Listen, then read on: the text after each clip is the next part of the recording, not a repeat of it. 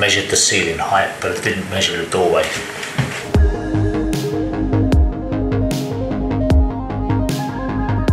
Now, when I first came to this property, they were using pumps on the shower, and I was going to reuse those pumps in a different position, but the more I looked at it and the more I looked at the setup upstairs, you've got big old tanks rusting away in the loft, and I thought, let's take those out, let's put them in a nice modern unvented cylinder, which will give them mains pressure, give them much more in the way of shower pressure and flow rate, and really speaking, without the pumps in the way, nothing to break down. Once this is installed, they've got mains pressure at all their taps.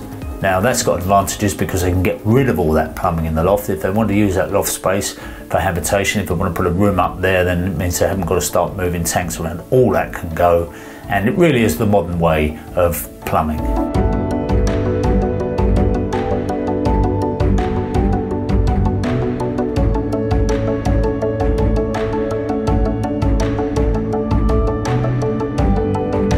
Don't forget they do different sizes, different shapes. You can also get one to go in the eaves cupboard, by the way.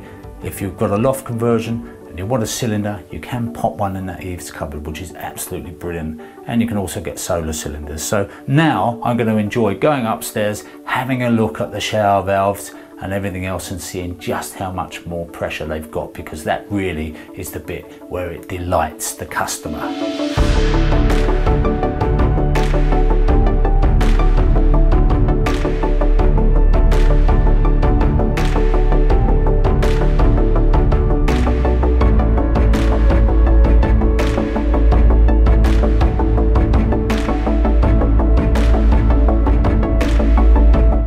Where my screw's going to go, and then measure the mirror and make sure it's basically going to overlap at the bottom by 1 tile, and 13.5 here from that same point.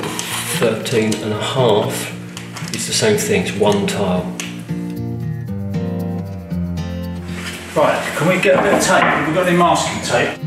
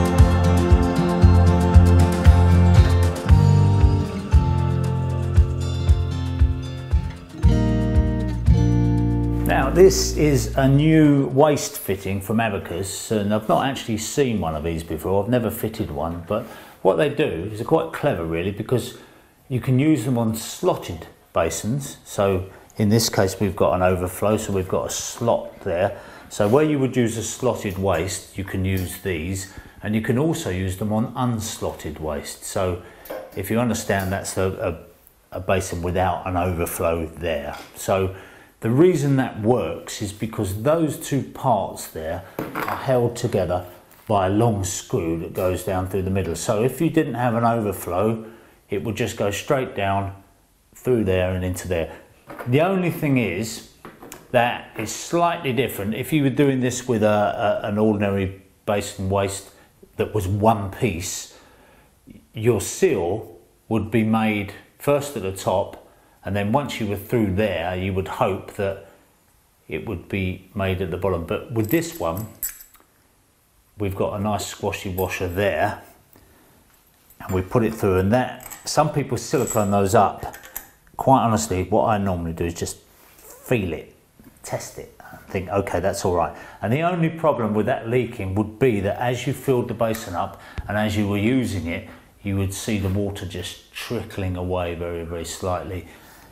It wouldn't leak as such, so it would just let by. But I think that is absolutely fine. But if it isn't on your particular basin, you can just run a bead of silicone under there before you start. So on the other side, we've got this clear plastic washer that fits in there, and that goes on the underside of the basin. Now, you've got to remember that these come out of the kiln, and they don't always come out dead straight. This one is good, but if you buy a cheaper basin, sometimes you find that they don't reject so many. That's why they're cheap, because they don't put the hammer through very much at all. But if it is distorted, you can see that straight away on the underside of it, and in those cases you might need to put a bit of extra silicone on or something. There's also a slip washer with this, which can go on the underside of the basin, but I'm not sure I'm going to need it. I'm going to just try this once, because those hard polythene washers,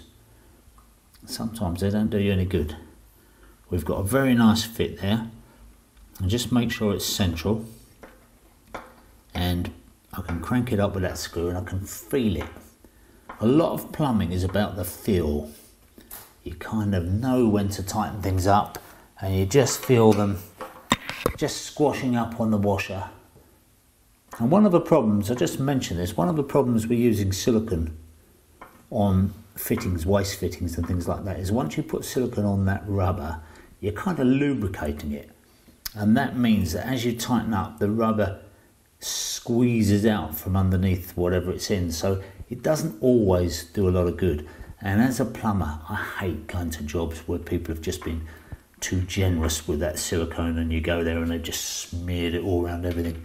And if you ever need to take things apart, then it makes it difficult. Having said that, a little tip for you: if you do need to take a basin waste apart that's been siliconed in, WD-40, just spray it all the way around the waste, go and have a cup of tea, come back, and you'll find that that silicone will have almost completely dissolved. It's really amazing what it can do. The downside of it is that once you've done that, once you put the silicone in, if you're going to remake the waste joint and you want to use more silicone, you've got to clean that WD-40 off there completely before you can do anything else. And I use methylated spirits for doing that, but if you leave even the slightest trace of WD-40 on there, the silicone won't seal.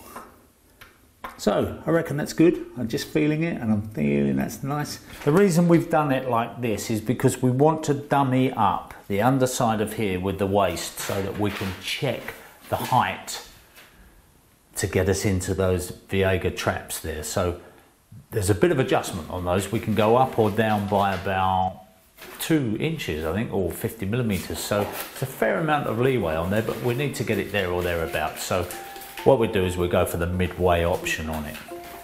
So we've got to find those pipes, Juby.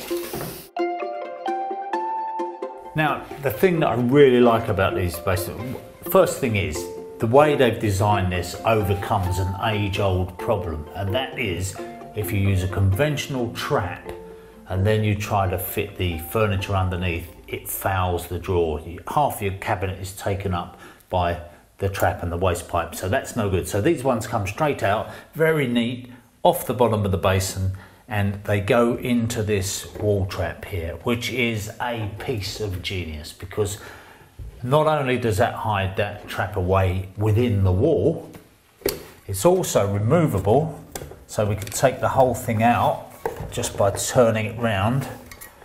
Sorry, I did this before and this, okay, let me just do that. Do you know what, it just came out, didn't it? As easily as anything. Okay, right. So it's removable.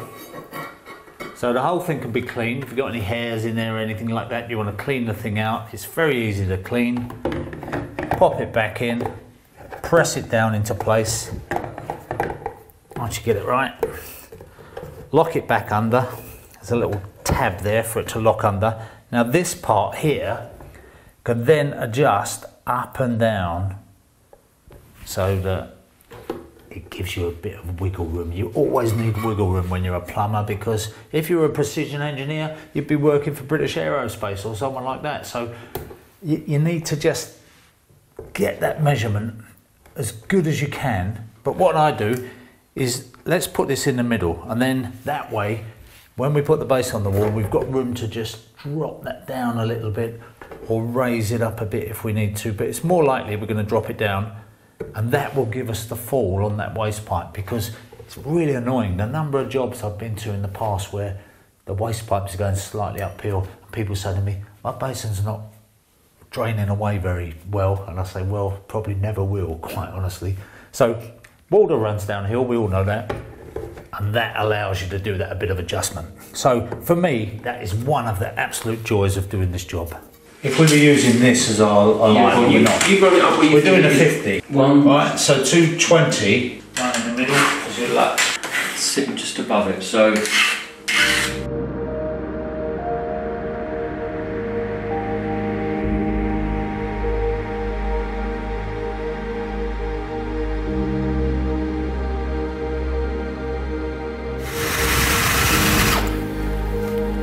now these hole saws, as I've said before on our channel, I got these for around about 10 quid for 10 different sizes of hole saw from eBay. We're going to put the link down in the description below, and they're diamonds. There's a fair amount of diamond on there, but I know what's going to happen. Someone's going to get them and they're going to use them and they're going to say, these are absolute rubbish, these wouldn't cut their way through whatever, you know, butter. So the thing with all diamonds, and this doesn't apply to cheap diamonds, it applies to all diamond hole saws, everything you use in the diamond discs for angle grinders, all that kind of thing, is that they glaze over. If you're going through hard material all the time, in the end that resin just glazes over, and if you run your fingernail around the edge of it, you can't feel much in the way of diamond. So what you need to do is a little trick that I'm just going to show you now. Follow me. So we've been going through hard material, porcelain. I've done about 4 holes with this saw now, and it feels pretty glazed over. So what I do is I find a bit of brick. This is a reasonably soft brick, and what we're going to do with that soft brick is we're just going to take the diamond hole saw.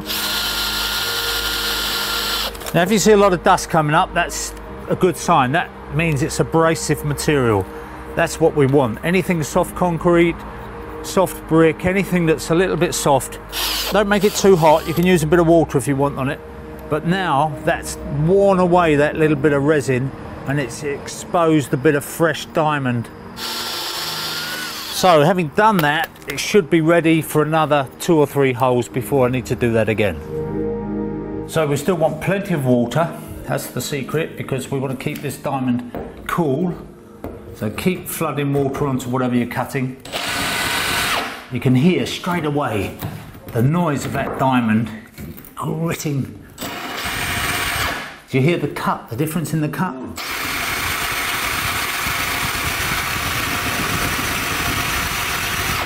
So that'll get through in no time now. As I say, I could do another couple of holes with this, and then maybe I'll go and run it through the abrasive again. So there you are. Don't throw those diamonds away. Just do that. Soft material, it wears the diamond resin away, that holds the diamond bits faster. But if you're going through hard material, engineering brick, or anything like this porcelain, you do need to stop it glazing over every so often.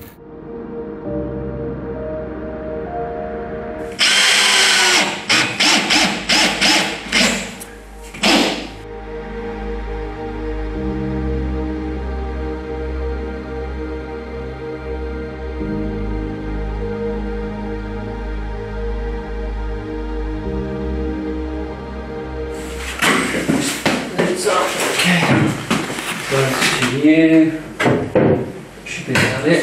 Moondocking. Oh, so let's get a nut on. I'm just a bit concerned about it. I'd rather just run a bead of silicone along the back.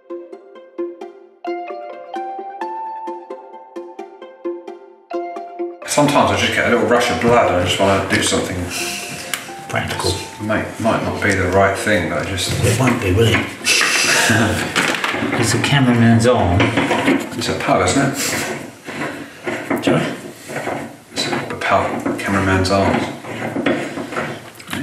Cameraman, pub joke here? Eh? Cameraman's arms. That's... Oh, right. The cameraman's arm should never appear in the shot.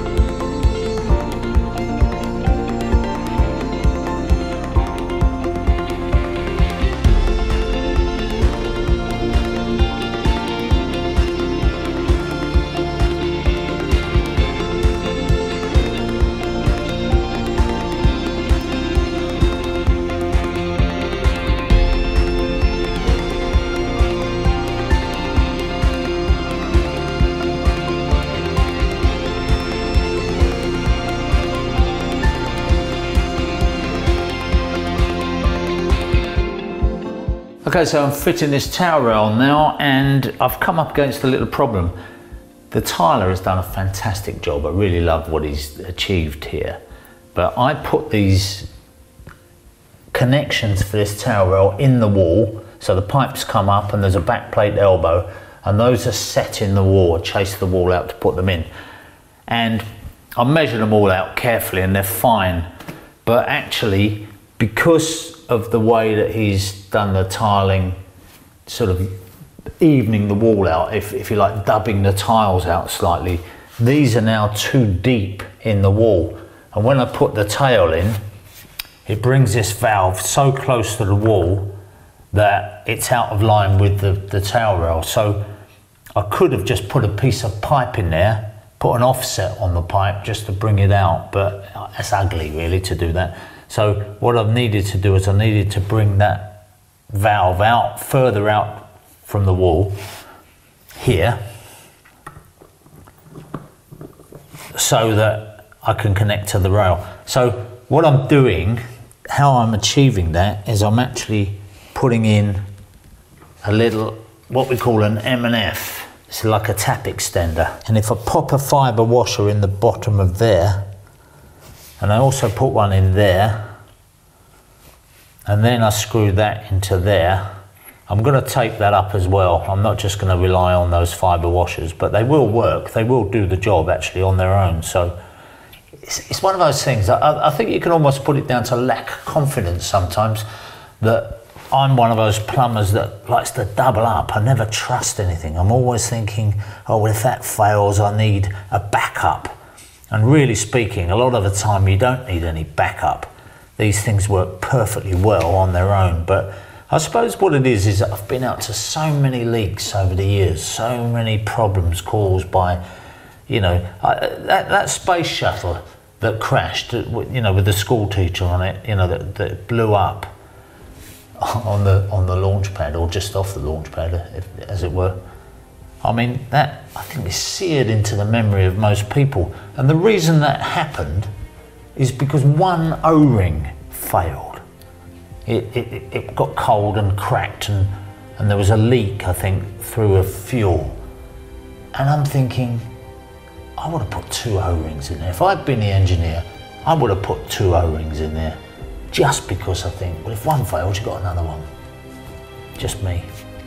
I'm not a rocket scientist, obviously.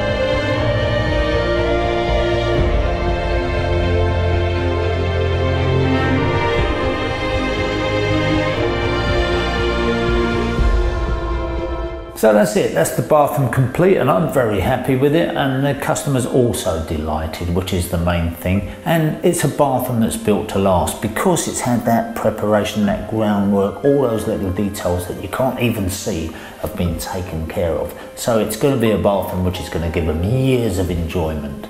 So if you want to see more like this and you want some more bathroom ideas, then visit the Abacus website because they really have got a lot to tell you about.